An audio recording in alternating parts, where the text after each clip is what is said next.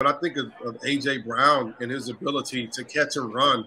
I mean, he feels like T.O. He feels like he has that same ability. Now, we all know T.O. was super special. Super Bowl, he goes out and have 9 catches over 100 and I think 30 or so yards on a broken leg. It's hard to compare that.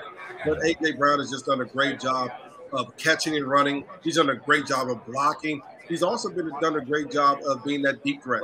And when you have the ability to do all those things, those are T.O. types of characteristics, the ability to affect the game in so many different ways.